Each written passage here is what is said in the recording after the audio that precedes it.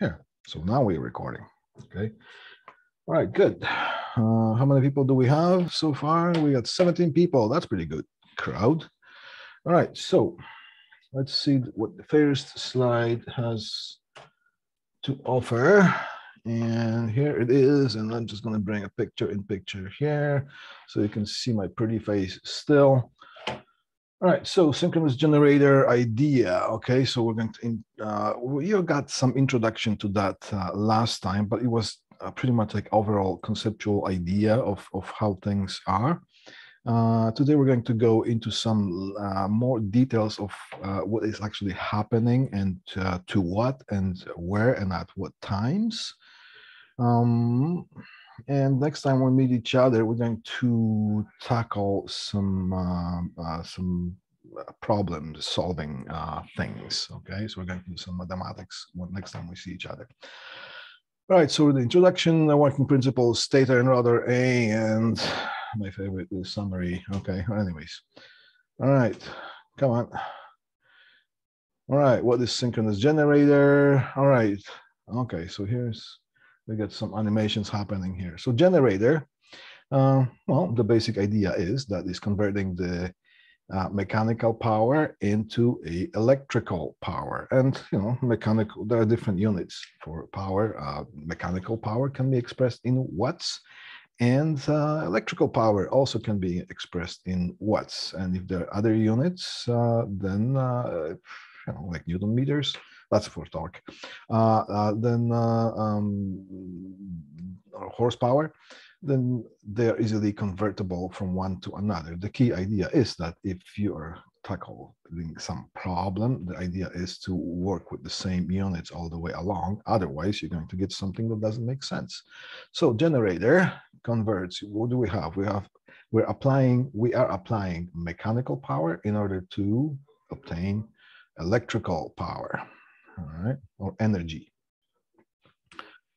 Synchronous, it consists of a rotor and stator, and the rotor and stator turn at the same speed. Is that true based on what we have found so far? Or some people can say yes or no.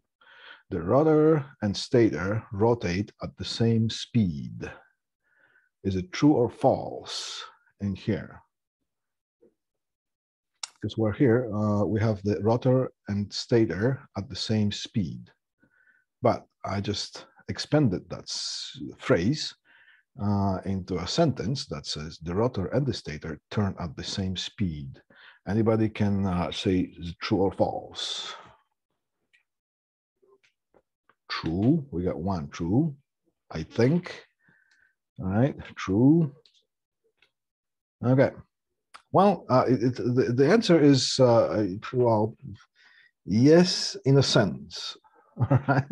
Just have to understand that in the rotor, in synchronous machine, we have the field windings. Okay. And this is the part that actually turns. The rotor turns. The stator has the stator windings, and at the stator, what's happening with the stator doesn't turn. If the machine is used as a motor, the three-phase power is applied into it, but the stator doesn't turn. The magnetic field, it creates a revolving magnetic field. Okay? So same thing with the generator. If we make the rotor spin, and if we magnetize the rotor, then if we apply that magnetic field onto the stationary coils that are positioned in a certain way, we are going to apply that magnetic field, rotating magnetic field around those coils, which are going to respond by generating something that's called an EMF, okay? And the EMF is going to create the current flow. Okay? So that's the key thing to understand with the stator and rotor when it comes to synchronous machine. Okay? All right, what do we have here? Stator speed. All right, look at that. Stator speed, the stator magnetic field rotates. Rotor and stator field rotor and stator field at different speed. A synchronous machine. Okay, so that will be asynchronous machine. It will be they might have different speed, but synchronous, asynchronous machine or induction motor. We're going to talk about that later. That's the squirrel cage motor, which we covered a little bit of idea of how that works last time we talked about. In fact, the synchronous machine has a tiny bit of an element of a induction motor in it in order to be able to start on its own. Otherwise, it would not be. But you know what? We're going to talk about that later. So, okay, input, we have mechanical power, and the output, we have the three-phase electricity. Where is it used? Primary source of electric energy for power stations. Hydro, thermal, nuclear, and so on. So we have a hydropower station here. What can we see? I wonder, can you see my mouse? Yes, you should be able to see my mouse here. So hydropower station, what do we have here? We have a water flow going through this shaft or channel here. And that water flow makes that turbine spin. And what is going to make that, the field windings are going to be spun around the stator windings, and that thing is going to be huge. And of course, we're going to use the transformer to transform the energy. And we're going to send that power so you could, plug your computer into the wall and talk to your girlfriend or boyfriend on the internet. Okay, so by the way, transformers. Just as a side note, transformers. What do they transform? There are three things that they transform. Yeah, AC to DC.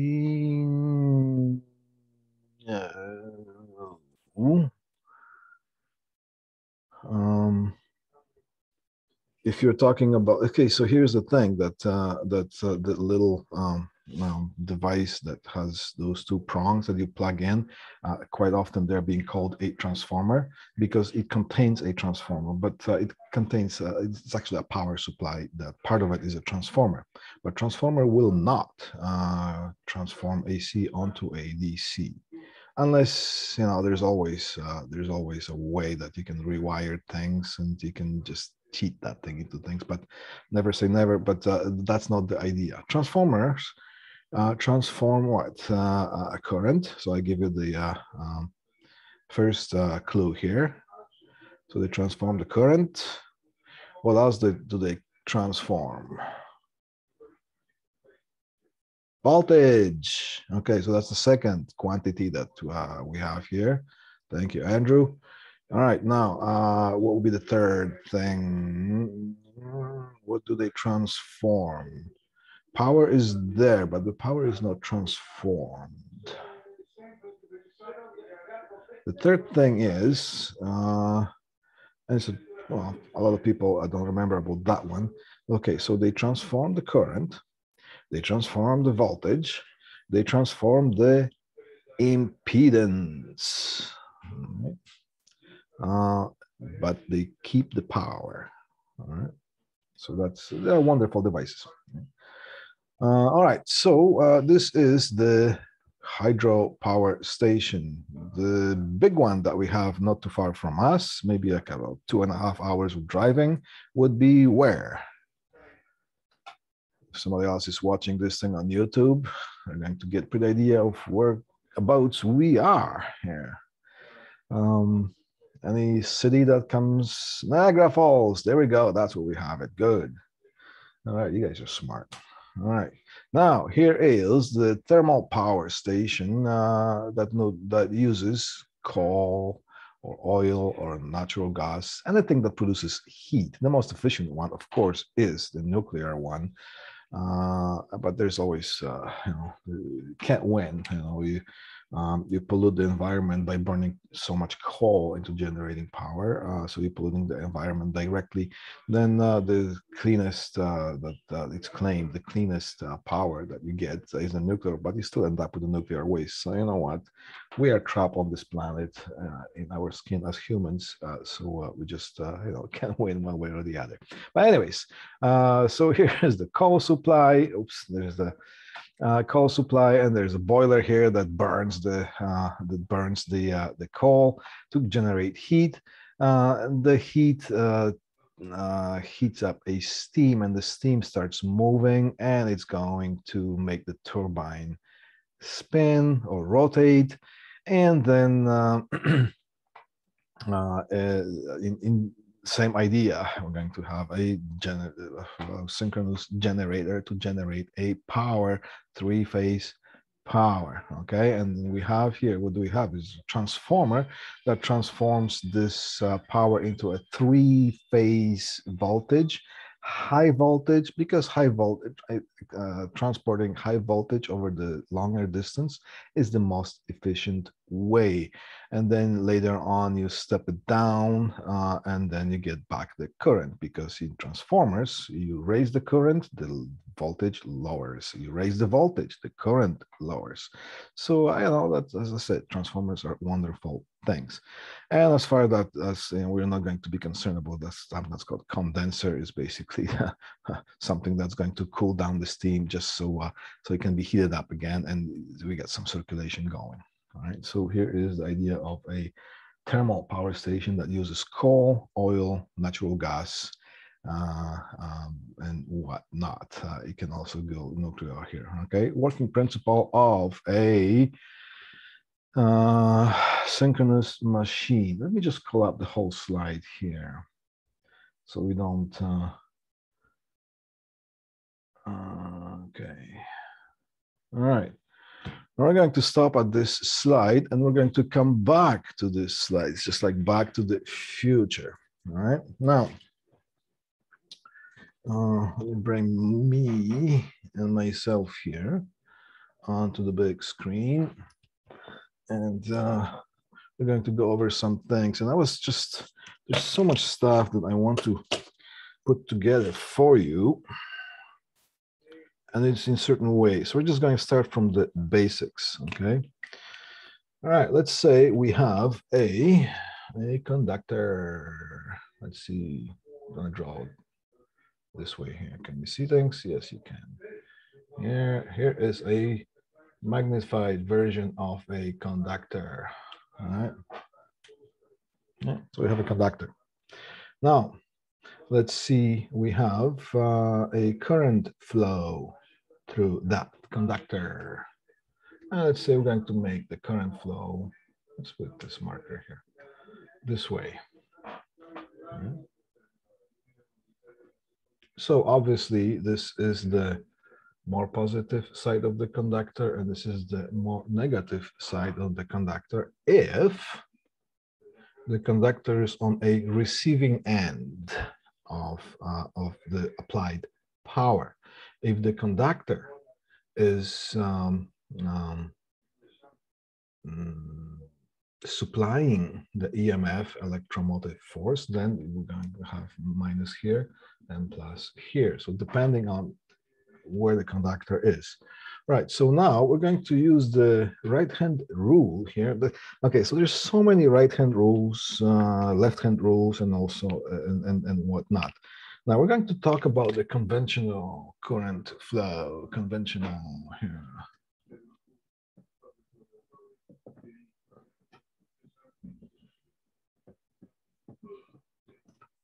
Conventional current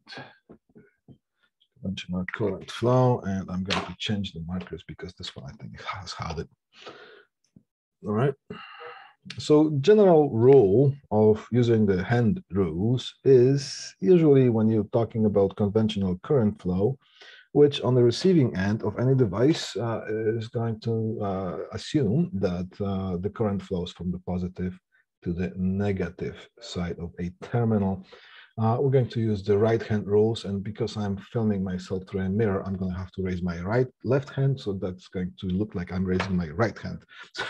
So the right hand rules we're using for the conventional current flow, and the left hand rules we're going to use for the electron flow. Okay, and the electron flow goes obviously from minus to positive. But you know what? For this, let's just stick with one. And the most popular one is pretty much the conventional current flow, which is if something is on the receiving end, then the current is going to flow from the positive to the negative side of whatever it is. Okay, so this conductor is on the receiving end. All right. Okay, now I'm going to draw a right hand here. Hopefully that's going to work. So if we go this way here, and here, these are fingers, okay? 1, 2, 3, and 4, all right? These are fingers. And if it is a right hand rule, right hand, okay, then the other side of the hand is going to have your thumb right here. That's going to be your thumb. Okay, can you see that? All right. So if you grab that conductor, don't grab live conductors. Imagine that you're grabbing that conductor. So you're going to grab that thing with your right hand and wrap your hand around it. I'm just going to draw it. I'm just going to use my hands here. Then you're going to point your thumb into the flow of a current. All right. And your fingers are going to point to the direction of a magnetic field. Okay. That is going to be around that. Okay. So I'm pretty sure you already know that, but the symbols that we use is just like a symbol of an arrow. Here's the tip of an arrow, so that's just a tip. And here are the feathers, all right, or the veins. So if you look at that thing straight, if the arrow is coming at you, you're going to see that dot, and if the arrow is leaving you, you're going to see those feathers. So and by this logic, we're going to apply the symbols here, and over here is going to be a dot. If there was, so we got that out of the way. I'm giving you some of the hand rules, but I don't want to give you too many hand rules because you're just going to get tangled around it.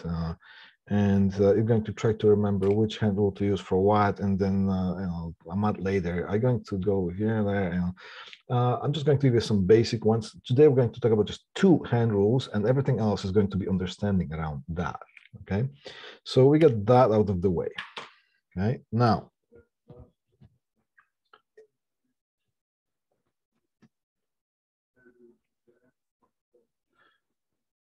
All right. Erase, wait for it to dry, and erase with the dry one here. That's what we basically go here. What's going to happen when we have 2 conductors? We have 2 conductors. Here's one. Can you see things? I'm just going to draw it here. There's one conductor. Here's another conductor. Okay. And let's say both conductors have the same current flowing in the same direction. What is going to happen? Of course, if we apply the right-hand rule, just as we did, the magnetic field is going to go in one like that, and the other one is going to go also that way here. All right. What is going to happen is those 2 magnetic fields are going to have tendencies to align as one. So the cables are going to have tendencies to be pulled together. Now, if you change the current direction in one of the wires, the fields are not going to try to come on top of each other and work together in synchronization, if you could. I don't want to use that word actually, as one. Because what's going to happen, that is going to try to create when the currents flow in both conductors in the same way. So the wires are going to have tendencies to be pulled together. And if you have two wires that have enough electricity going, and you're talking high current, if you lay them on the floor, they're actually going to come close together. Right? But you have to have a lot of the current flowing. If the current flows the opposite way, they are going to separate, right? Because the magnetic fields are going to work around each other, and every single one of those, they just want to try to have their own space to work with. Okay. All right. I'll have a sheet here. Now,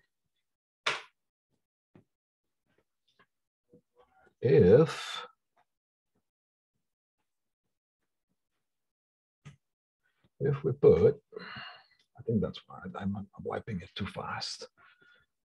There you go. All right.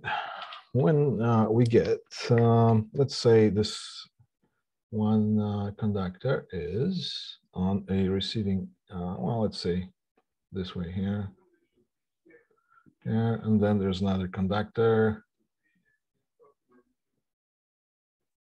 Okay. And both of them are connected. One of them is going to be on the receiving end, and the other one is going to be connected to a power supply. All right, let's see, this is going to be positive, this is going to be the negative. All right, now here's the trickiness that comes here. Let's say this one, current flows this way here. This one is connected to a battery, so here's the positive. Current is going to flow here, and it's going to flow here. Now, when ready? Now, it's going to go that way here, right? That's the idea of conventional current. Yeah, there we go. All right. We have other hand rules in other classes. It's confusing. Yes, that's why I'm trying to give you the understanding. And later on, see the thing about hand rules. When we're talking about hand rules, you're going to get first the good idea. It's a good idea to get some understanding, and then you're going to apply some of the hand rules of some of your favorite ones. And sometimes you might want to invent some of your own ones, okay? How much current are we talking about in that example? Two conductors with current in the same direction. Well, when your battery looks like the size of a barrel, and you light those wires, then you're talking that the wires are going to come together. So it could be like 200 amps, 300 amps, okay? 50 amps. All right. Now, I used to have a teacher, passed away, Mr. Fred Jurchuk. He was a teacher in Fanshawe College in like early 90s or before that. And he was actually, he was experimenting with things like that. And he actually got those things going. That's why he mentioned those barrels. Anyways, so what's going to happen? We're going to have a magnetic field. That way, if you apply your right hand rule, the one that I just showed you, just basically grab the wire with your right hand, and your thumb is going to show you the direction of the current. Okay. So that is going to generate a field around it. If you bring this wire close enough to it, all right, what is going to happen is that magnetic field is going to affect this wire, and it's going to create a current flow in the same direction. Right. So if we have a DC source, and we bring another wire close to that, are we going to have a current flowing through this resistor? It's a tricky question.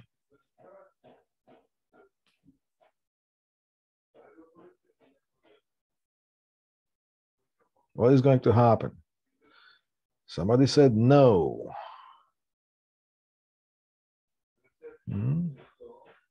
Do we have any other no's? Do we have any yeses happening here?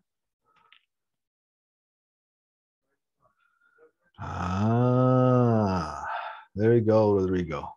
Here's the thing. Well, are we going to, if we bring this wire close to that other wire, are we going to have the current flow at all?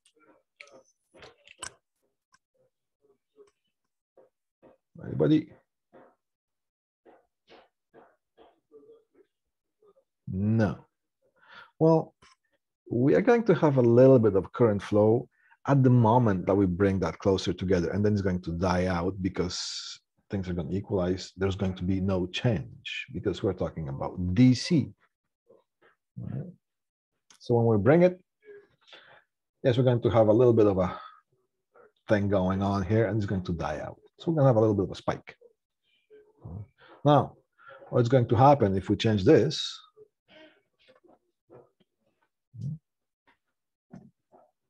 Into what? AC power supply. Are we going to have a... Now, of course, the magnetic fields are going to alternate, right?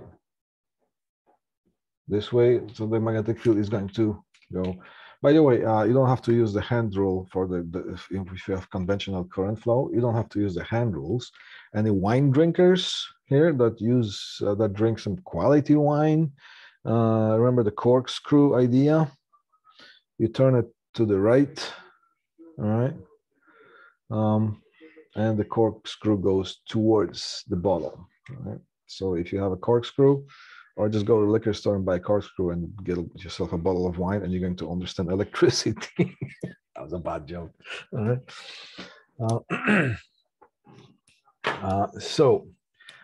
The corkscrew rule, the same thing. Okay. So when we have the AC source here, yes, of course, we're going to have a current flow, and it's going to be alternating current. All right. So that's where I'm going at with this whole thing. We need to have a change. All right. We are going somewhere with this. Trust me, guys.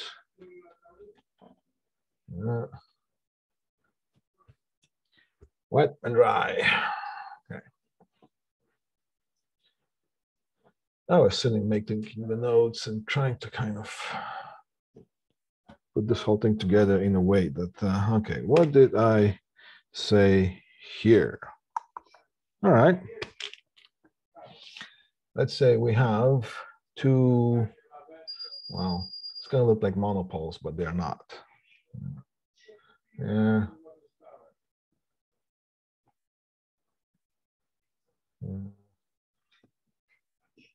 All right, so here's one pole, and it's going to be the North Pole here.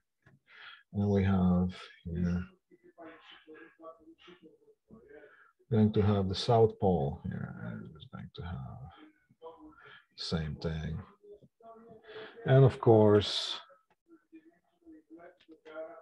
yeah, let's make it nice and pretty. Mm-hmm. So of course, the magnetic field is going to go from the North Pole to the South Pole, right? That's going to be the direction of the magnetic field, right?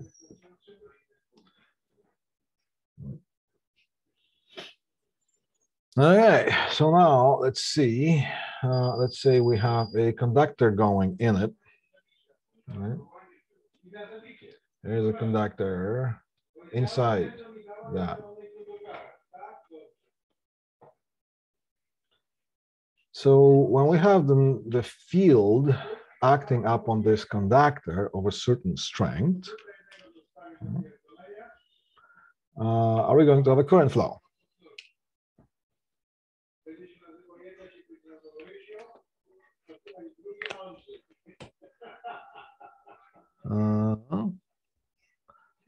Was that no? Yes, it's no. Yeah, no. All right. Now,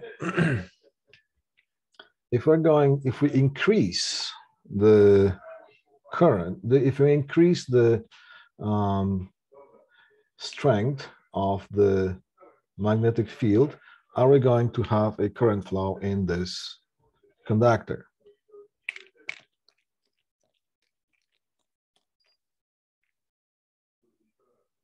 Looking at the chat line here. Come on, guys, wake up.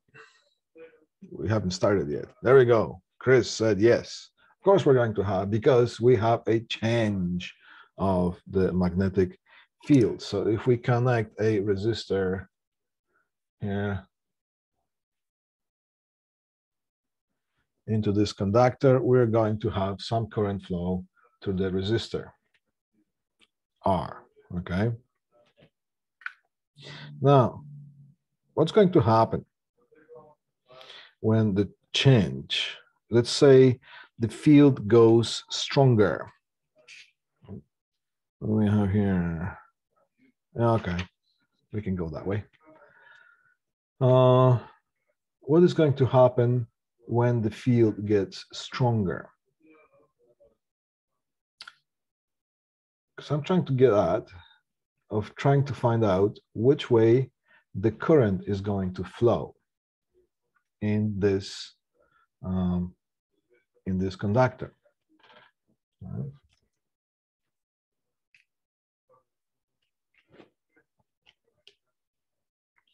And I'm going to give you a little bit of a formula, which you probably already know. A lot of you guys know that. There's going to be E equals, let's see here.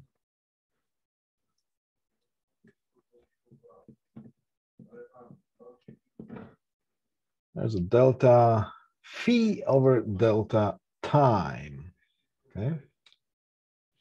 Of course, we're going to have to apply sine time, because when something changes, it always changes over time, so that we can't escape but to have time. So we're going to change the flux. Now, what is the flux? Flux is in short words, flux is the magnetic field that matters in our case.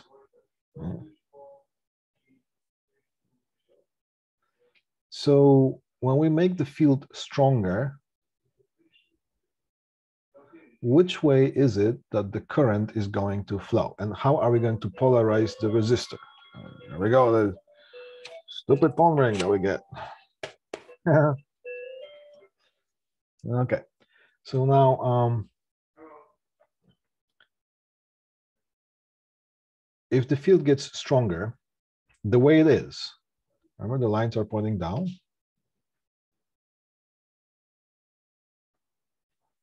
Which way is the current going to flow in this thing here?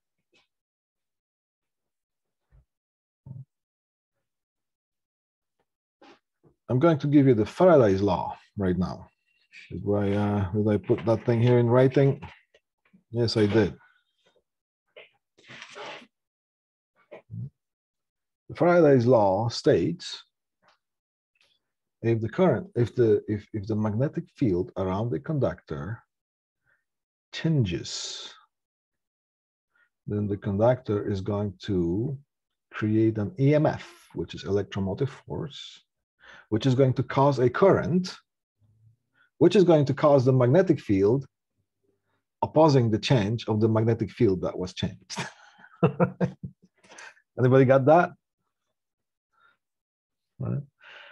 So basically, when the magnetic field changes, this thing is going to produce a magnetic field that opposes the change.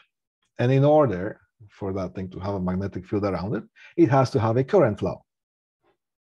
So that means it has to have a polarity. Right. So what is it going to produce? Let's go backwards on this thing here. How is this thing going to react in order to create the opposition of the? So now the field is the strongest in the middle here. Okay, that's the strongest field. And as we go along, as we go further around apart, the field is getting weaker. So we're going to concentrate on the middle part of that in order to get our directions.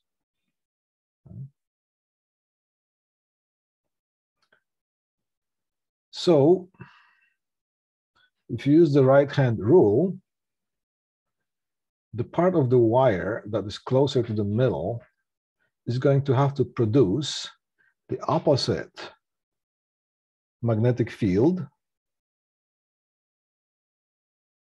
in order to create the current flow. Well, they kind of complement each other, the magnetic field and the current flow. So they just have to be according to that right-hand rule. When you grab the wire with the right hand, the thumb is going to show you the current flow. So which way does the magnetic field, just as I said, working backwards, which way does the magnetic field have to be around that in order to oppose the change in the middle of this whole scenario here? Does the magnetic field around this wire, if you just take that and just go turn it that way here. So we're just going to have a, let's say, can we do this here? Here is north, here is south pole. Here is our conductor, right? We just turn it, so it just points right. And the magnetic field is going this way here, of course, from north to south. Okay? And it's strongest in the middle here. Right. So when the magnetic field that's pointing this way gets stronger, how is this wire going to react?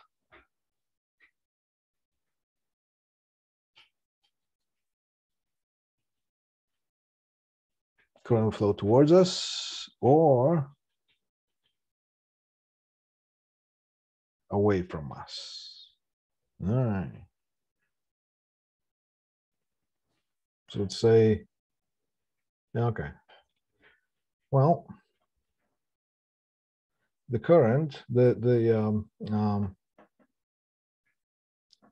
which way is the magnetic field does it have to spin?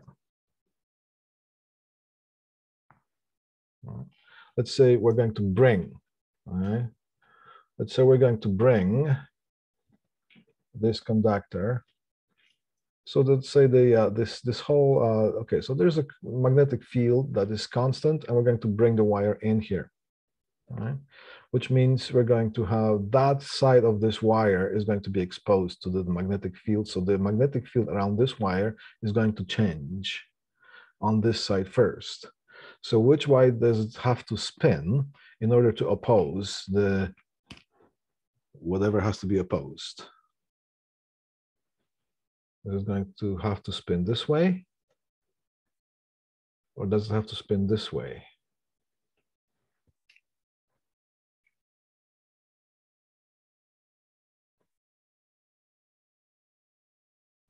Clockwise or counterclockwise? Number one or number two?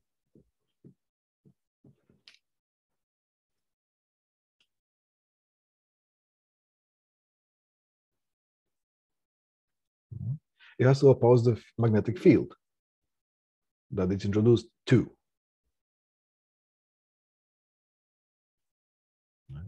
Here's the trick. The magnetic field around this wire could be of whatever magnitude. Let's say it is 0. It's not spinning at all. Okay.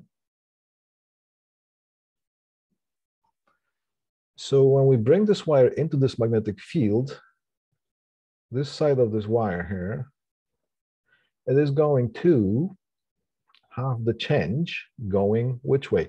This thing is going to become more north than it was before, and this thing is going to become more south than it was before. So the change, okay, the change is actually going this way. That's where the change is going. Because remember, in Faraday's law, the magnetic field that is going to be in that conductor is going to oppose the change. Here's the key word. It's going to oppose the change. So the change is going this way in that, around that wire.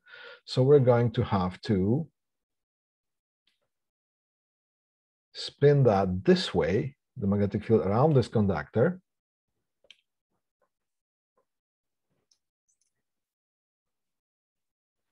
So we're going to have a conductor like this with the field spinning this way here. So let's draw the fingers. Yeah. And we use the right hand rule here. That's our thumb. Okay. So it's going to go this way. It's going to cause the current flow that way, yeah. Away from us. I want you to get the idea that the magnetic field that's going to be induced in the wire is going to oppose not what exists, it's going to oppose the change. That's the key. And based on that, a current, conventional current going that way is going to be created. Now, when we have this wire, the EMF is going to be induced here. What's the polarity of this actual conductor here? All right. Is it going to be this way?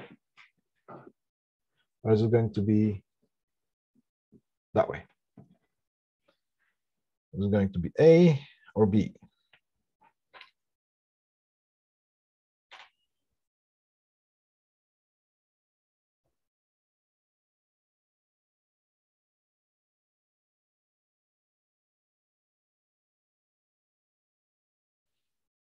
We got A's, we got B's, we got B here. And B, we got 2 B's and we got 1 A, but David changed his mind. All right. So it's going to be this way. That's going to be the polarity. Good. Because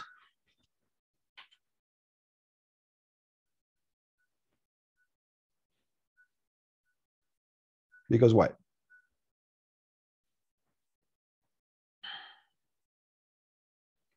Because, come on, somebody answer. Give me an idea. Something that I showed, I told you yesterday, last week. Conventional current. Well, let's say what conventional current is. We have a battery here that's positive, that's negative. We have a resistor going through and it's connected to the battery. Well, yeah. So you could see it. Okay, here's our circuit. All right. All right. So the current flows from here to there. So this is the more positive, this is more negative, but that's in the resistor. The resistor is on the receiving end here. So that's what we're talking about, the voltage drop. Any device that has a voltage drop is going to have positive, negative, and conventional current flow is going to go from positive to negative, from more positive side to the more negative side. But look what's happening. We have the current flowing this way. And what is happening inside the battery? The current flows from negative to positive because what's the driving force? Electromotive force is inside that battery that drives the current. This is the giver, this is the receiver here. Okay. So basically, when we shove that wire inside the magnetic field, we are making a battery out of this rod, which means the polarity is going to be This is going to be more negative side. This is going to be more positive side. Because how do I know that? How to, you know, if you get confused later on, well, if we connect that to a resistor, we're going to create a current flow.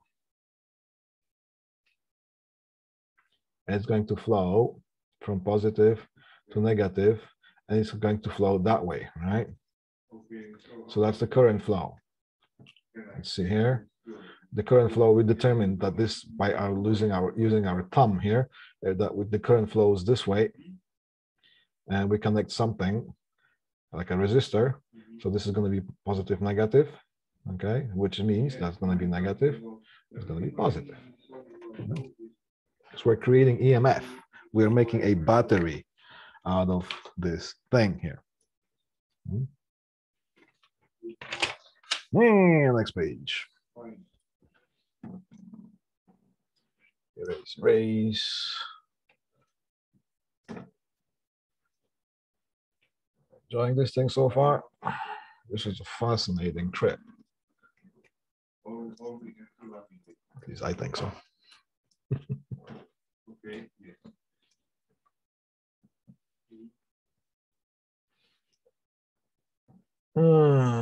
Let me follow my own train of thought that I had here.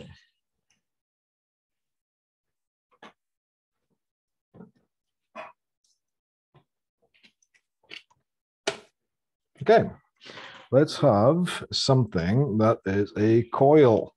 Instead of having just a rod, we're just going to have a coil. All right, so we have, again, we have a north pole, we have a south pole. Like that, yeah. So of course the magnetic field is going this way here. And what do we have here? I just draw a coil. So let's have a coil here. I'm going to do a little bit more of those later on. We're going to pretend that this thing is perpendicular, but in order to do that, I wouldn't be able to draw it. So you could see, I'll just draw a straight line. So, okay, so just assume that the whole thing is perpendicular, like just like that. Okay. There's the axis here. Okay.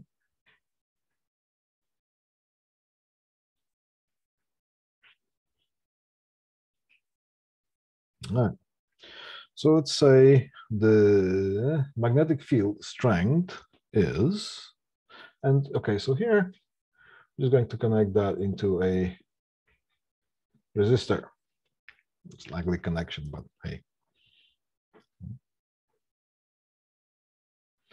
And let's say this length of this side here is, what did I put here? 0.2 meters, 20 centimeters, so 0.2 meters. And this side here of a square coil is 0.5 meters.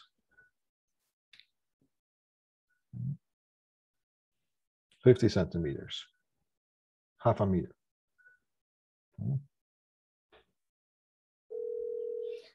And the flux, what's the acting flux on this thing? All right, so the, let's say the B, magnetic field B, initially, is 10 Teslas. Now remember, I was encouraging you to always write the units. Try to get into a habit of writing units in square brackets. Yeah. So are we going to have any current flow in this coil when we just have this thing? We already have established that because there is no change, there is not going to be a current flow. Okay, now let's see that the B changes.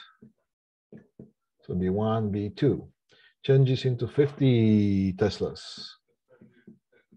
I'm just grabbing the numbers. Yeah. So the field changed, the magnetic field strength has changed from 10 Teslas to 50 Teslas. What is the flux? Oh, the flux is the field times the area that this coil is going to have. That this is like grade 12 physics, but okay. All right, so what is going to be the flux initially? So flux 1 equals B times area. Yeah. All right. What's the B? The B is 10 Teslas. First one equals 10 Teslas times, what do we have? 0.1, 0.2, 0.1 times 0.2 times 0.1, 0.2, 0.5. Meters.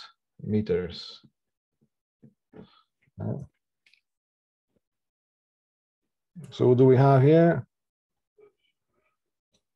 That's going to give us, what do I have?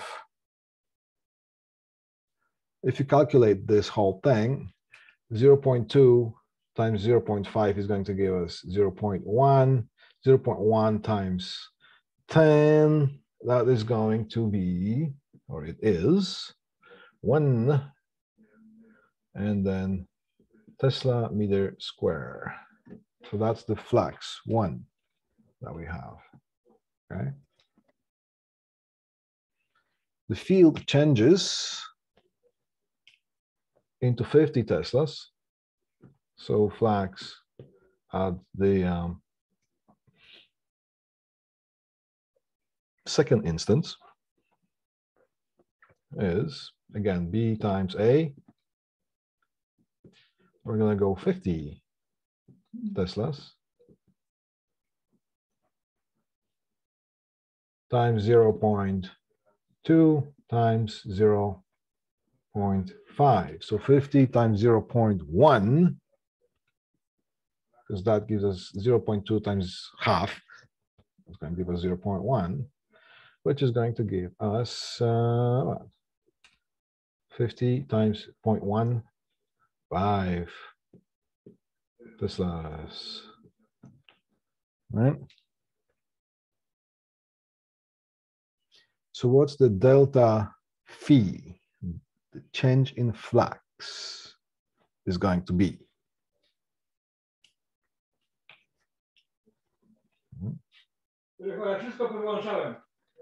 The change in flux, delta of the flux, will be flux 2 minus flux 1, which is going to give us 4 Tesla meter square. All right. Following me so far?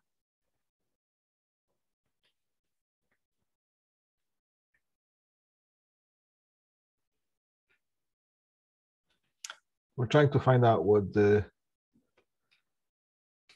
voltage is going to be created here. What's the current? What's the EMF? Right. So the EMF will be delta of the flux, change in flux over change in time. Well, let's say it took 2 seconds to change. So time 1, I have 2 times. Time 1, no, I can't have that, I can see that. Time 1 equals 2 seconds. Now it helps here, because when you do a handwriting here, if you put 2 seconds, it might look like 25. But look, I put the brackets, square brackets around the units, so I know that's 2 seconds here. Yeah. So what do we have here? We're going to have delta flux equals 4, right? 4 over 2, I think it was 2 volts around here, because we're talking about the area here. So that's going to give us 2 volts. Now, what's going to happen if we change the time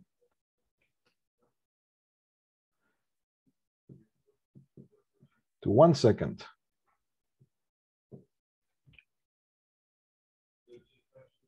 Well, we're going to have the same thing, but instead of 2, we're going to have 1. So it's going to be 4 over 1. That's going to give us 4 volts. Does that make sense?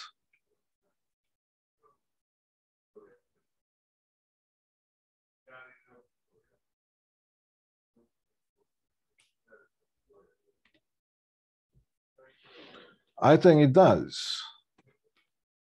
Where does this make sense? I'm going to answer my own question here, so I don't want to wait.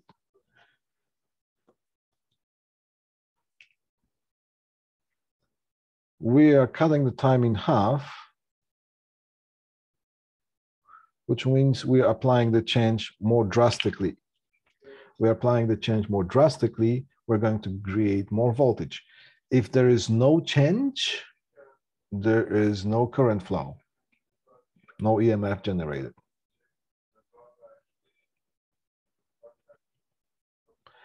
If there is a little bit of a change over the time, they're going to take longer, things are going to go slower, it's going to be a little bit current. If there's going to be a rapid change, of course, we're going to have more current generating. So if you have an alternator, a current generator, if you spin slower, you're going to create less voltage. If you spin faster, you're going to create more voltage. The light bulb is going to light up stronger. You know, that's you know, it makes sense so far, right? Right. So which way is the current going to flow? Let's just say we're going to concentrate towards the middle. So let's just get that towards the middle of the magnetic field here. So first of all, where is the change? The change is happening because this thing is getting stronger. So the change goes this way. All right. So in order to oppose that change, the magnetic field is going to have to go this way. If you apply the right-hand rule, the current is going to flow this way, which means this is the negative side, this is the positive side, so this is going to be the positive side. That's going to be the negative side. Of course, that's going to be the negative side. We're going to have the current flow that way. Okay. Right.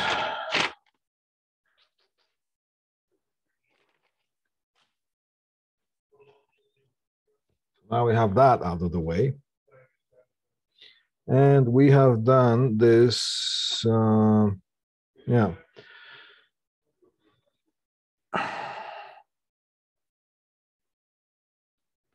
There's one more thing here that we have to apply.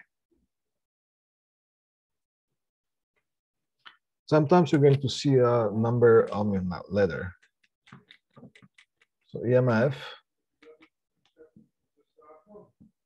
equals, come on, let me just go equals here. All right, equals change of flux over the change of time. The quicker you change the flux, the more energy you create. It makes sense, right?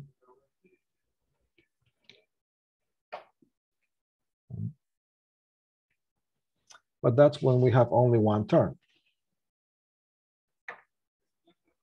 Now, if we go like this and we have 2 turns here.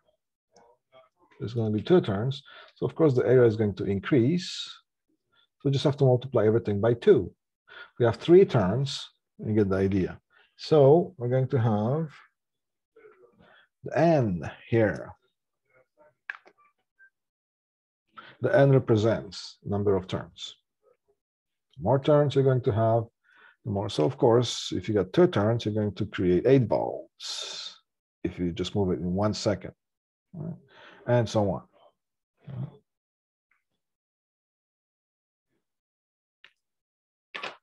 Okay. Now, speaking of that here, understanding all this, we're going to come back to that slide.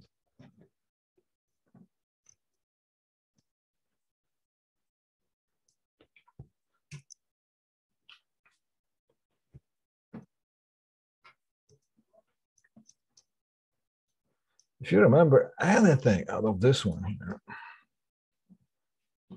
try to remember in order to determine the direction of the current flow is that we are considering not the original flux lines or the magnetic field lines. We're considering the direction of change. Okay. All right, so now we have this slide right here.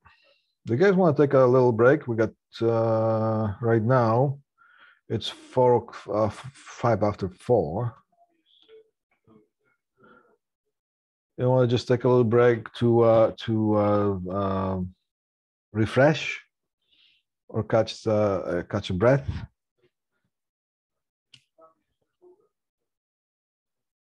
Make yourself a new cup of coffee, because we're gonna keep going with this. We got 2 hours here.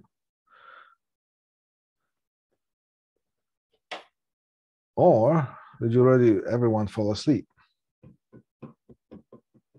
Sounds good. All right. So let's get okay, so it's I'm gonna pick up the phone here now. Call you back. Come on, stop ringing.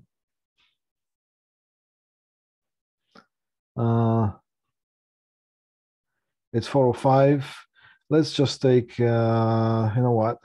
Take 10 minutes. So 5:15, we're going to come back here and resume. And I'm going to hit the pause here in the recording.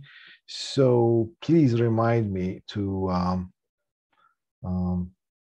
hit the recording again if I forget. So 5 + 10 on your phones. Let's synchronize the watch. Okay, I was going to say let's synchronize our watches. Okay, we're back. All right, back is back. All right, can we let me just excuse me here.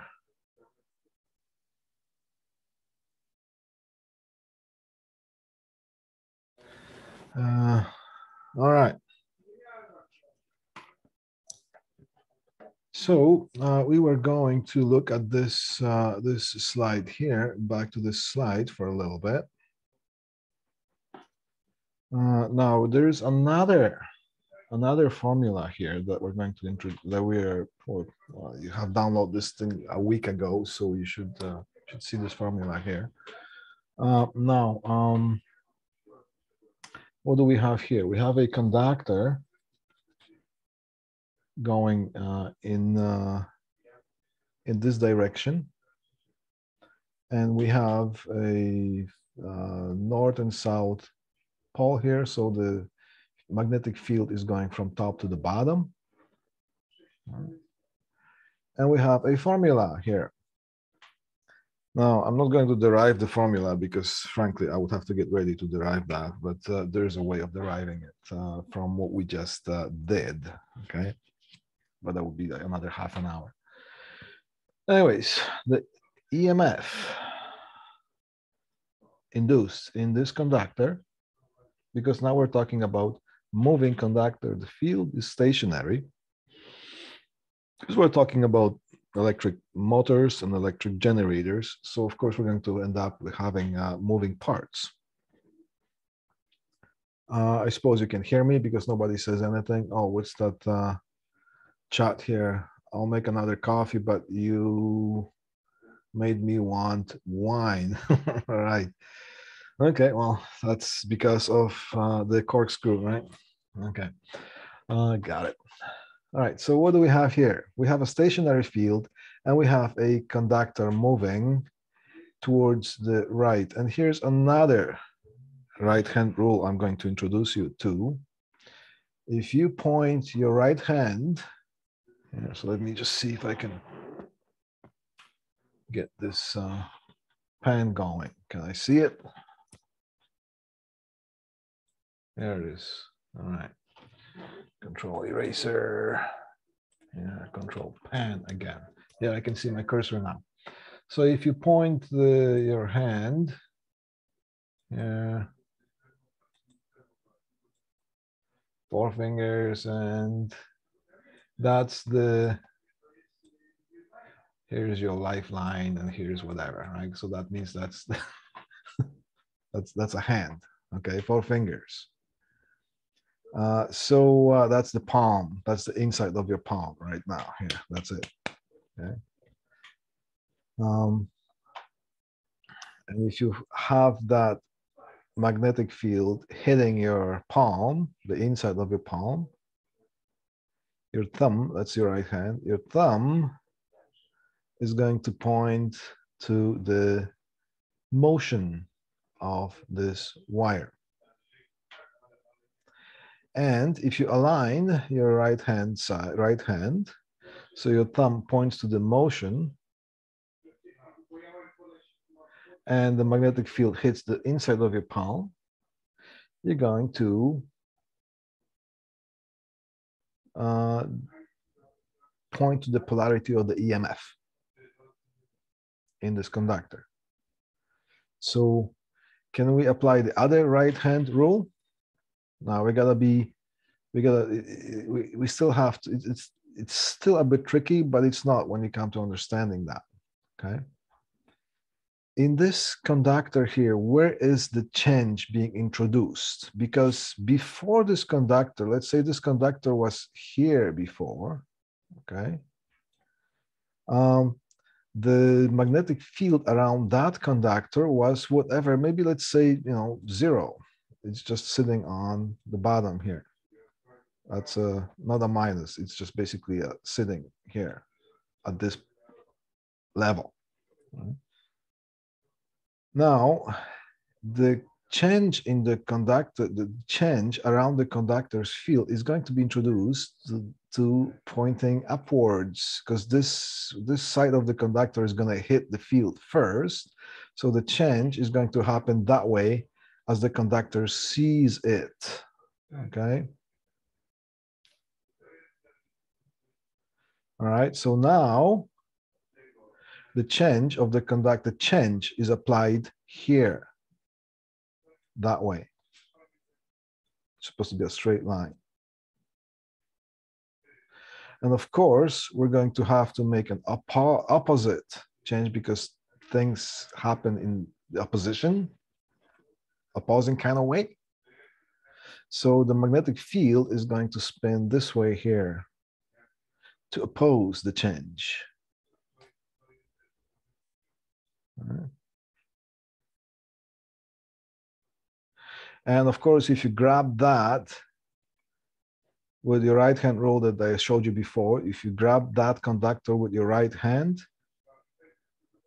where your fingers are pointing, aligning with the magnetic field that's going to be around the conductor, your thumb is going to point this way.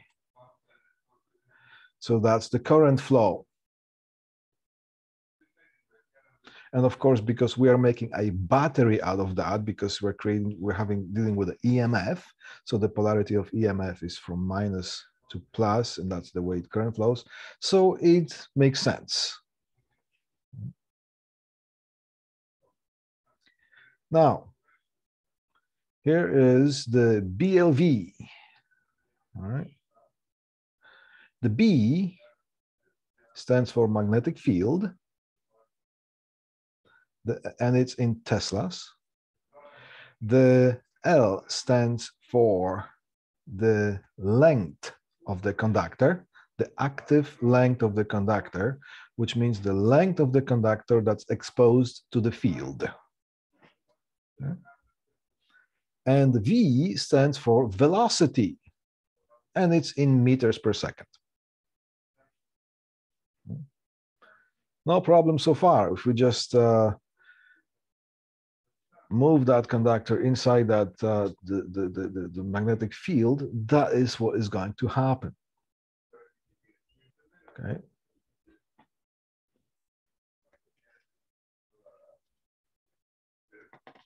So again, we're just going to, here's that formula here. E equals B L V. So here's EMF, and that's going to be in volts. B here is the magnetic field, magnetic, and that is in Tesla units. Length of the conductor, active length. Active length of the conductor.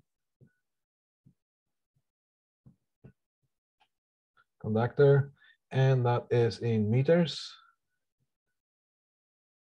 And over here is the velocity or speed.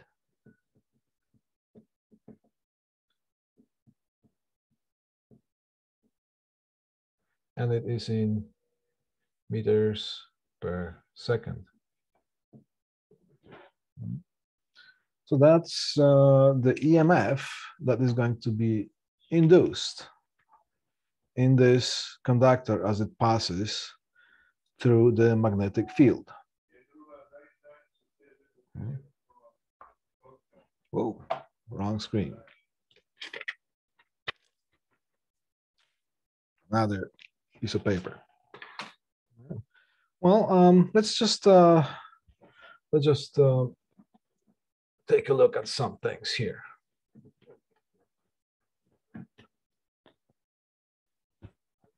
And I'm going to try to go quicker. Later on, next time we see each other, we're going to get some problems to solve, calculating some things. All right. So let's see. Let's say we have a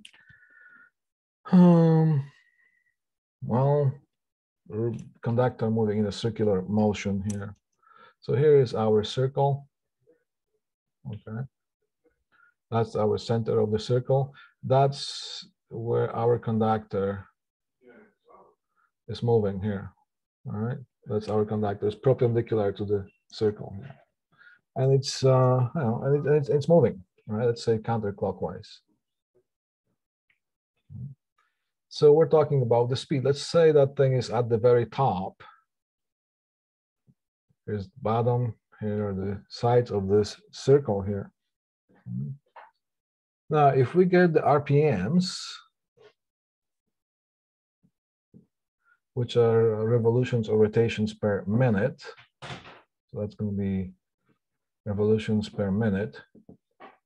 How can we, and let's say this is our magnetic field here, north and south, okay? So with the reference to the magnetic field, here's the magnetic field, here's the magnetic field going. What we're looking at is how quickly or how fast this conductor is cutting through the magnetic field at the right angle, perpendicularly. So here are the, how fast is it hitting at the right angle? So of course, it's going to be fastest when it's right here. Where else is it going to be fastest at the right angle? It's going to be here because it's going to go that way, right? Where is it going to be the slowest? The slowest is going to be here, because over here, this thing is not moving either that way or is not moving either that way, because if it's here, if it's still moving this way, but it's not as fast as it's here, because we're traveling around the circle. So if we have the revolutions per minute, we can calculate the circumference of the circle, and we can just stretch it as a straight line. And that is going to be our length. And it's going to travel so many lengths per second, per minute. Because revolutions, this is a revolution from here to here. If we stretch that, calculate, so it's 2 pi r, right? So that is going to be the speed at which this conductor cuts at the right angle. Over here also cuts at the right angle, but it also has a bit of that way velocity, the motion. So it's not going to be traveling as fast that way, because part of it is going to go to making a circle. All right. So over here, it cuts fastest. It's getting slower, slower, slower, and then it's that way. It's going to be at 0, and then it's going to start going this way. So it's just like if you look at this in a 2D instead of 3D, it's going to go this way, all right? Just like that. All right, here, here, here, here, here. I'm trying to do that. Yeah, okay.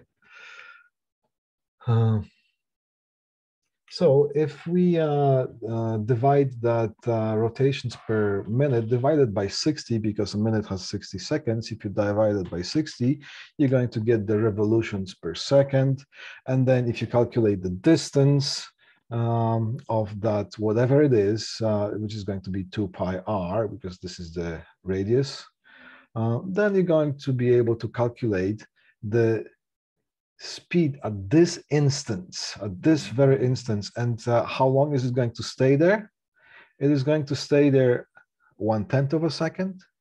Is it going to stay there 1/1,000,000th of a second? Well, it is undefined, because it is just going to stand for momentarily, okay? It's going to travel the fastest that way. And here it's going to travel fastest that way. Okay? Well, based on that, if you go E equals BLV, V is the speed. Here's the length of the conductor. If you have the length of the conductor, if you have the speed, and if you have the strength of the magnetic field, you will be able to find out what the voltage generator or the EMF is generated at that moment here when it travels, when it cuts the field at the right angle the fastest. So, well, that is going to be the maximum, the E peak, the peak value here. But we want to know all those instances. I know, we know that it's going to go from the peak, positive peak, to the negative peak. And because it's traveling around the circle, so obviously we're going to end up with something like this. We're going to end up with a waveform. And let's say this is going to be the top one here. So that's going to be the x-axis, the y-axis, and it's going to be our x-axis. No, it's not going to be here. Our x-axis is going to be right in the middle of that. Okay, so this is going to be our time. And this is going to be our voltage or EMF. Yeah. Okay. So this is going to be the peak, which travels here. And that's going to be the peak when it travels that way. And anywhere in between, it's going to come back to the peak right here after it completes the full revolution.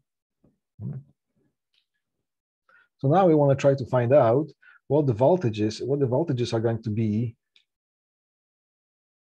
between here and here, between here and here, between here and here, and so on. So one thing we're going to see is that when the conductor travels from here, anywhere from here to here, actually, from here, anywhere to here, that is going to be the positive cycle. And over here, it's going to be the negative cycle. So anywhere from here, it's going to go that way. And then go there, it's going to travel the other way. The negative cycle of that. We want to find out what the speed is at this point, what the speed is at this point, and not the speed that this travels along this circle, but we want to find out what is so-called angular velocity, which means we want to find out how fast is it traveling this way or that way. That's all we care about. And based on that, how fast it travels, it cuts the magnetic field.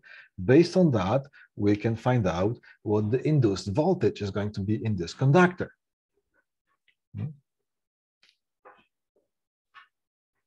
So let's just, you know what, I'm just going to, just for the more clarification here, I'm going to erase that little rod, the conductor here.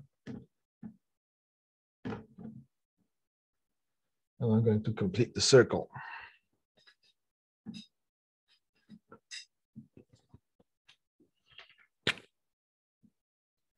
All right. So at this point, when it travels through this point, at this point, we draw a line through it. That is going to be our zero line. That's going to be our instance right here. And we know when it travels here, through that point right here, that is going to be this point. So that's going to be the peak value of whatever we're going to have. If it's if we're generating 100 volts peak to peak, that's going to be 100 volts here, or 50 volts peak to peak, right? So that, anyways, that's going to be the maximum value positive, and that's going to be the maximum value negative here. All right. So let's just take that as just to have some kind of references, something to compare that to. Let's just assume that this is going to be our 1. And everything else, and that's going to be -1 here. So here is going to be 1. Well, let me just draw it here. It's going to be 1. It's going to be -1. Over here is going to be 0. And over here is going to be 0. And anywhere in between here is going to be a fraction. So if we find out the values between here, find out the fraction values between here and here, we can use that as a multiplier, because if we give this thing a value of 1, everything else is going to be a fraction of 1. We can use that fraction to multiply whatever we are generating, and that is going to give us the value comparison value of whatever it is. So if over here the value is going to be, let's say, 0.7, then whatever the generated peak voltage by the EMF generated in the conductor, we just have to multiply it by 0.7. We're going to get the real value of what it is. Right? So let's just draw a line here. Is going to be sort of like 45 degrees, let's say, our angle. So if everything else is going to be the fraction, it's going to be fraction of that 1. So it's going to kind of come up to here. So it's going to be the fraction of this 1. Well, what do we have here? We have a right angle here, okay? And if we're doing this, if we have a 1 here, and we have a sine wave, or actually here is a cosine wave, right? So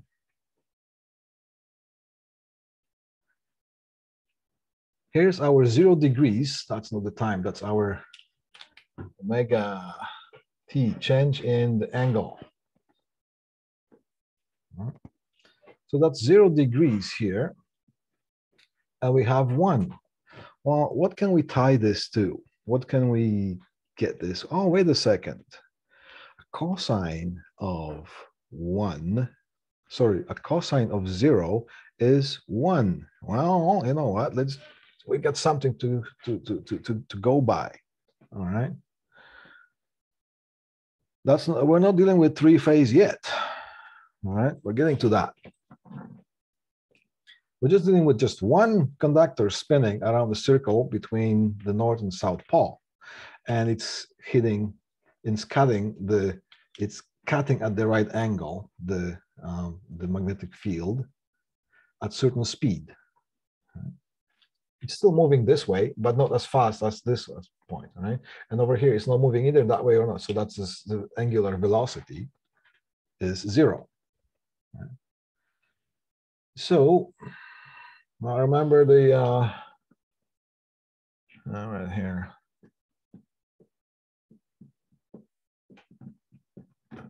SOHCAHTOA, all right?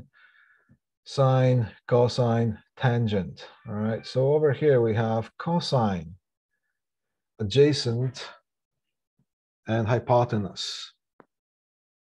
Right? So here it is. If you look at the trigonometry here, so here's the 45-degree angle. Here is the hypotenuse, because always going to be the hypotenuse here. Here's the opposite. Here's the adjacent. Right?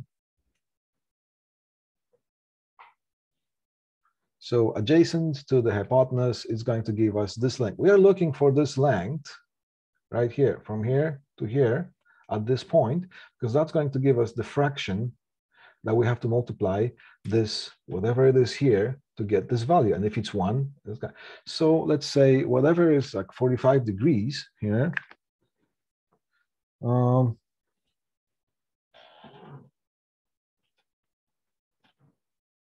right. They want to keep the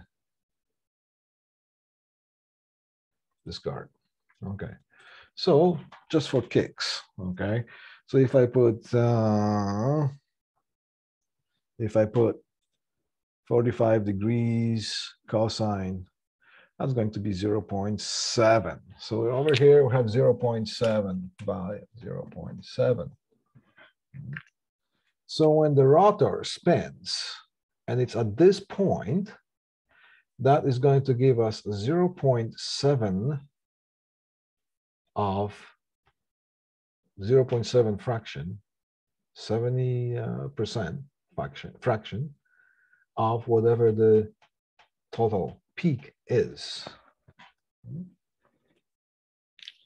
And if we keep going this way, keep calculating those, we're going to end up with a sine wave like that. It's actually the cosine wave. That's,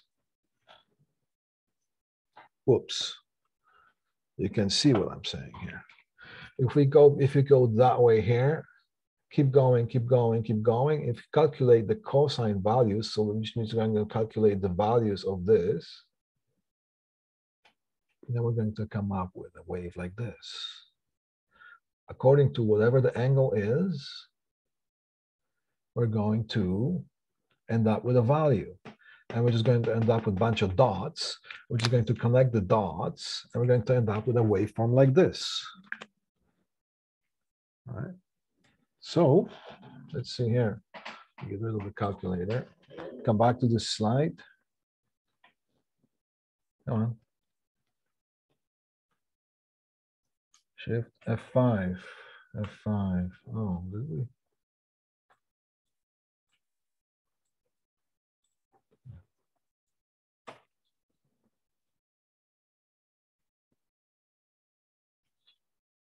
Let me get that slide here. Oh, come on. There. That was our slide. So now we're working with rotating that. Okay, so we're going to come up with that. So let's see the other, basically here, this slide. All right. This slide basically talks about what I just showed you right here. It's just a different perspective on it, but we're talking about the same thing. If you go back and if you just listen to or watch it again and again and again, if you have a problem with getting it, at first it might be a little bit intimidating, or maybe not. Okay, then you're going to end up with something like this here. So here's the BLV right here. See that? Here's the E that goes BLV, but now we have to multiply by the cosine of how much the angle has changed from that. So that's the omega t right now. So this is change the angle over time. Sometimes you're going to give this in radians, but the radians are useless to us in this point because since we're operating with degrees, we have to make sure that we operate with degrees, because if you multiply apples and by oranges, you're not going to get anything of value. So same thing. If you work with radians all the time, all the way through. If you work with degrees, make sure you are doing this thing with the degrees. So over here, basically, we have the strength of the field. We have the length of the conductor, which is the active length of the conductor, which is the length that is exposed to the magnetic field that it cuts on the right angle. Right? And then we have to multiply, and then we have the speed that this thing travels, but depending on the angle, so depending wherever that thing is around the circle that it travels around, it travels at the different speed in reference to the left and right. Yeah, okay. So that's why we call it the angular speed. So that's the fraction that is going to give us here, Control P here for, oops, Control P for pen. Where are we? Over here. That is going to be the fraction. So this is the cosine of the angle from that. The angle varies. Like if this is here, if this is, well, no, sorry. Here is the north and south. So because right now we are revolving the magnetic field, so well, we could have the magnetic field. We can have the conductor spin around the magnetic field from top to bottom, or we could have the magnetic field rotating around the conductor. It's the same thing. We are making a relative motion of the conductor versus a magnetic field. So over here, you just have to turn your brain inside out in order to get this picture right here. Okay? Instead of rotating the conductor, we are rotating the magnetic field. So everything is going to, it's basically the same thing. And over here is the excitation field. So we don't have to even pay attention to that. But over here, we have the magnetic field. So now the magnetic field normally here would be going from north to south. So it's going to be pointing that way in a straight line, perpendicular, that way here. If that was aligned, if that rotor was aligned straight, yeah. Okay. But now the rotor has turned. So now we have the angle, which is the change of the angle over time. And we can apply the cosine of that angle in order to create a fraction, which is going to give, where is it? Here I am, which is going to be this fraction right here, this fraction right here. So still, we have the field, the magnetic field strength, okay, right here. We have the length, when we have the actual velocity going left and right, cutting the field at the right angle. Where's the two come from? Okay, here. Because we have a loop, we have a conductor here, and we have a conductor here. So if there's a coil, so we have to consider this length here of the coil, and that is going to be around here too. Okay, so we have to consider this length and that length, so that's where the 2 comes from. So this way, this is going to give you, the top conductor is going to give you a peak value going one way, and at the same time, when the other conductor cuts the south pole, it's also going to give you a peak value the other way. So that's basically the idea of the angular velocity. So now, just come back here. How do we erase this whole thing? Control erase. There, erase that, erase that, erase that. After all that I have explained to you, you should have no problem understanding this formula right here. Because if you just look at this formula, if you look at this formula, well, okay, where's the 2 coming from? Okay, because we have 2 conductors, one and the other, right? Then what do we have? The B, that's the strength of the magnetic field that this rotor is introducing, it's hitting that conductor with, or it's going to create a revolving magnetic field. So it's either the conductor spins around the magnetic field or the magnetic field spins around the conductor, doesn't matter. So this here, it's easier because we can just magnetize the rotor and accomplish the same thing as if, you know, 1, 6 or half a dozen the other, okay?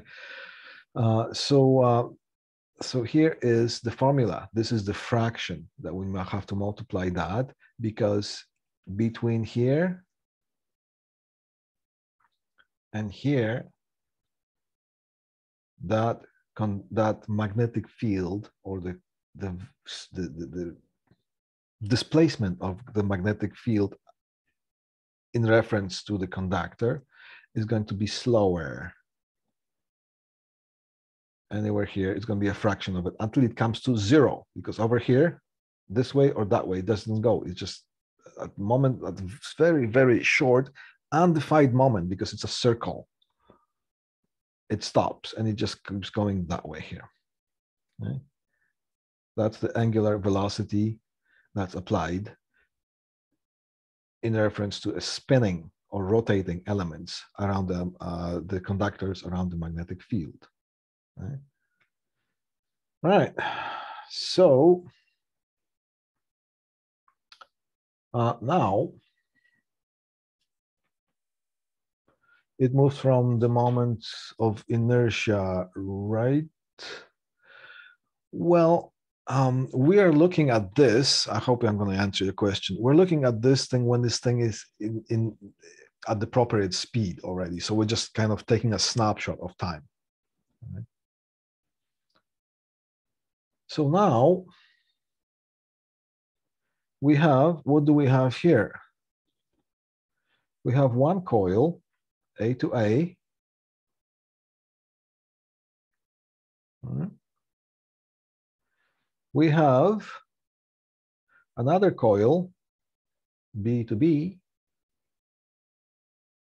So here's one loop, here's another loop, and here's a third loop. And guess what? We have displaced them 120 degrees apart, because the first, there was just one coil in the stator. It's going to give us a waveform. But now we have 3 independent ones that this rotating magnetic field hits one after the other, one after the other. So you can look at those 3 coils as one whole piece, or you can look at them as each individual coil, and each individual coil is going to give you this waveform, but it's going to be shifted 120 degrees that way and 120 degrees that way. And altogether, you're going to have 3 waveforms. So we have 1 phase, 2nd phase, and 3 phases. So that's how we are able to accomplish a 3-phase generator. Okay, what do we have? 3-phase winding. and they are 120 degrees apart. So remember that, okay, so here is the EMF induced at that instance for the phase A. Okay, so here, all right. In the beginning here, when this thing is, when this rotor is aligned completely vertically, we are just going to have 0 degrees between that phase, that conductor, and the magnetic field lines. So it's cutting. The velocity is cutting at the right angle here. But the angle between the magnetic fields and the rotor, magnetic field and the when it's cutting, so the angle of the normal, which is between the normal, which is our normal, is the angle, is the line that of the magnetic field. So when it travels the fastest, that is going to be the normal here for us. So everything comes from the normal. It's going to create an angle, which means it's going to travel slower. But here, that's going to give us the peak value. So here's the peak value times the fraction that we're able to accomplish by calculating the cosine of that angle that this thing travels with. Yeah. So now it's under this angle. So here, it's going to be a fraction. Then, at the same time, the B value here, see, this is, it goes 120 degrees. Okay, A and B here. That's from here to here is 120 degrees. And because it's going to the counterclockwise, so we have to subtract the angle. Okay. So that means we're going to have the instant value when this thing is at its full value. We don't have to calculate anything because the cosine of 0 degrees is 1 and the displacement is 0. So 1 minus 0. So it's going to be the peak value times the cosine of times 1 minus 0. Excuse me, so we can't see the screen. Oh, sorry. All right, here. Whoa. All right. So here is, thank you for letting, just if when that happens again, just let me know right away, please, okay? I apologize. So over here, when this thing is lined up right here, there's no angle.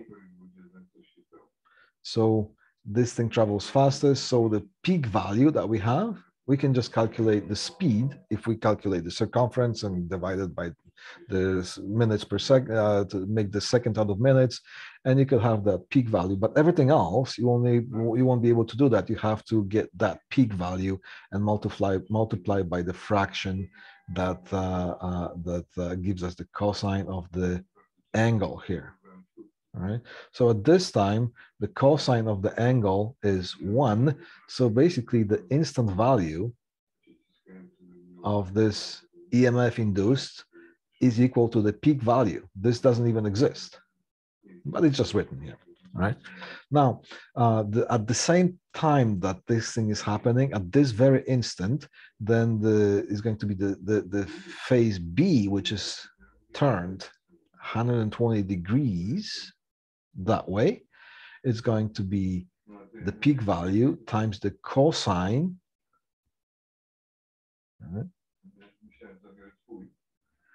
of that angle, but we have to make sure that we subtract the 120 degrees because we are turning it. Right? And then at the same time, you're going to have the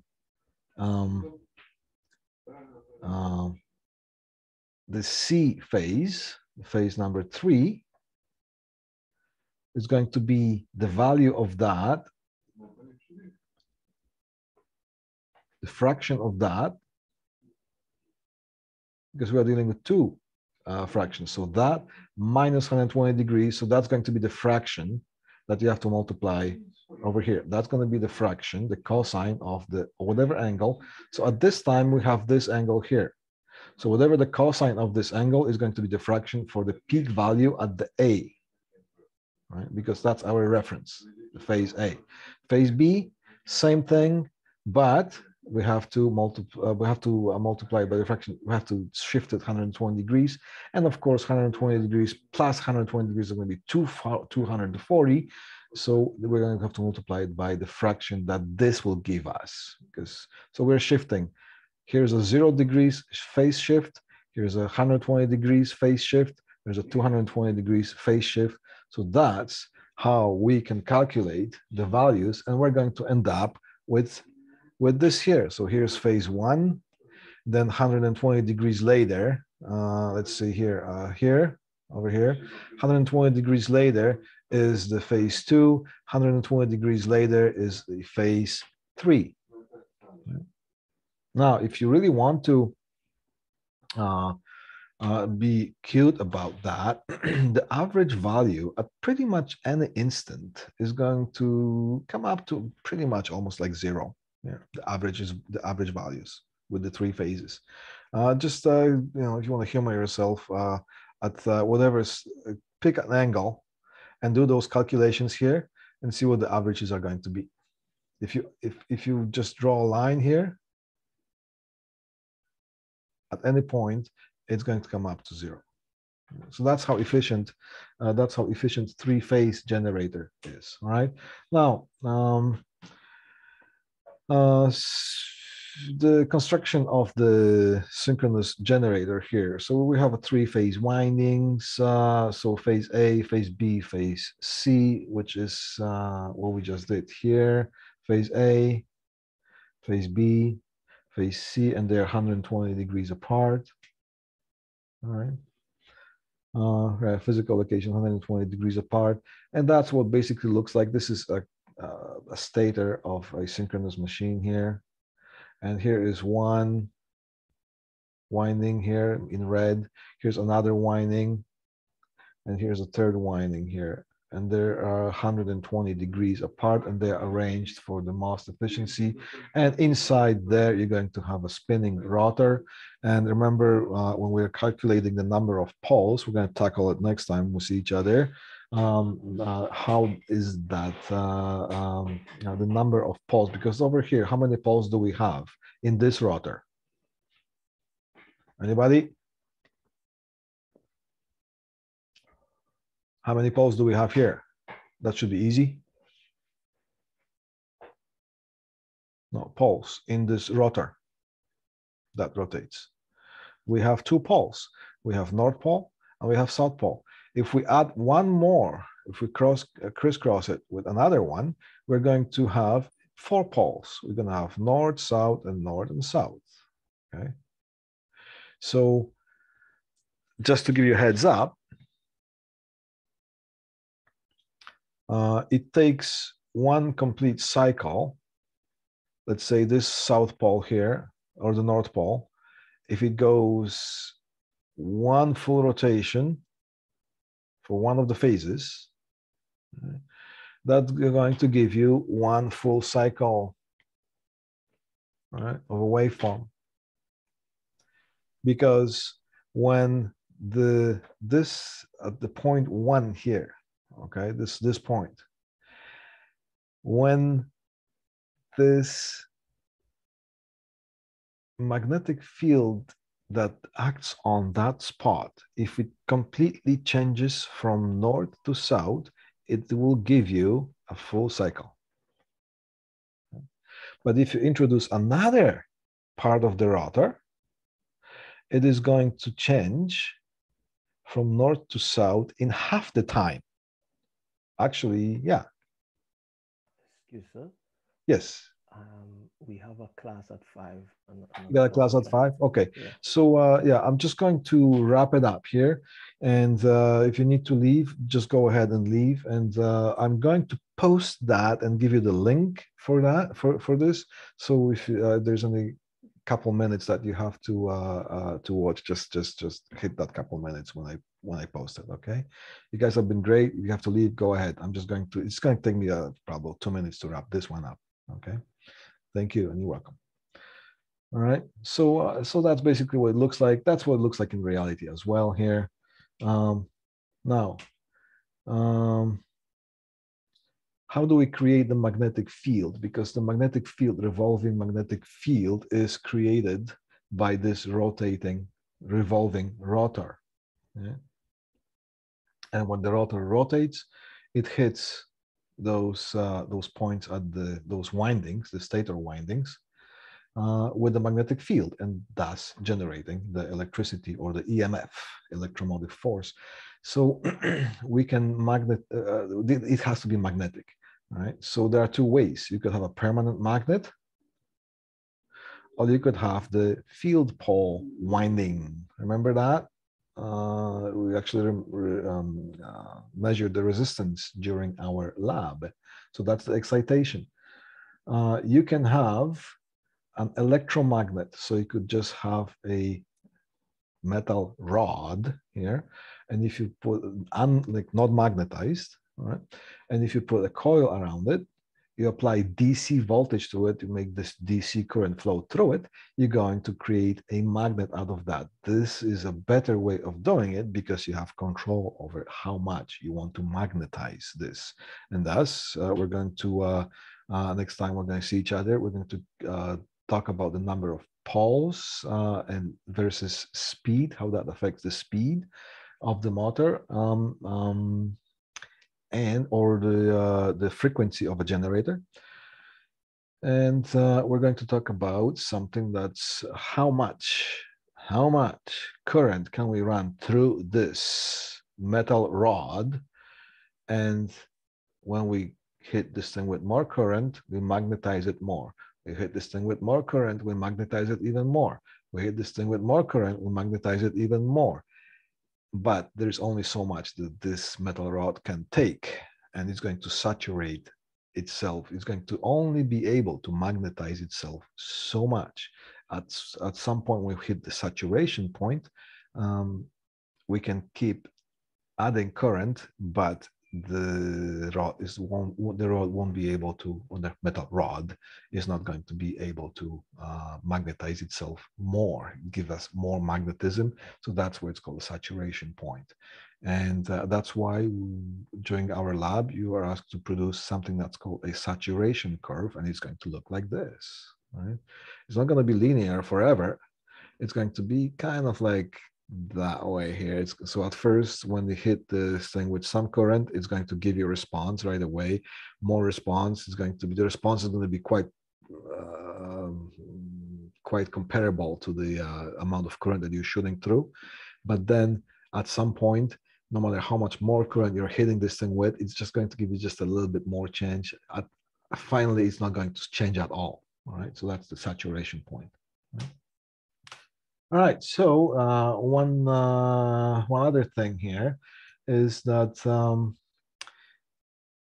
here's a low speed and hydro generator. So with the hydro generator, we are able to accomplish low speed of the rotor turning.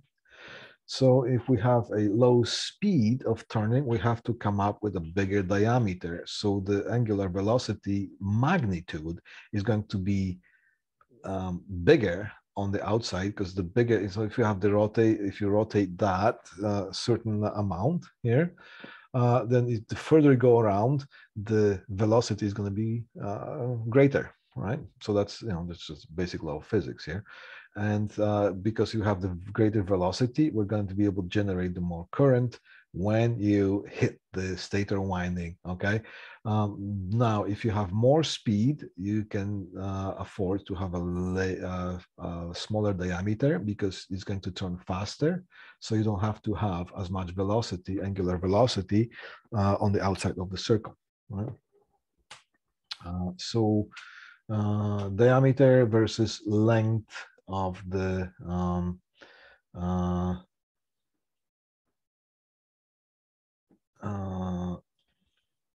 the length of the conductors as well, right?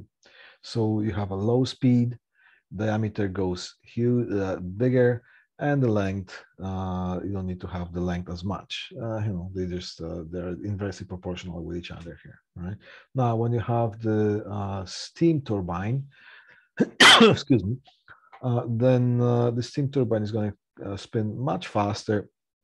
So that means you can afford to have less diameter to accomplish the same angular velocity on the outside of this circle here.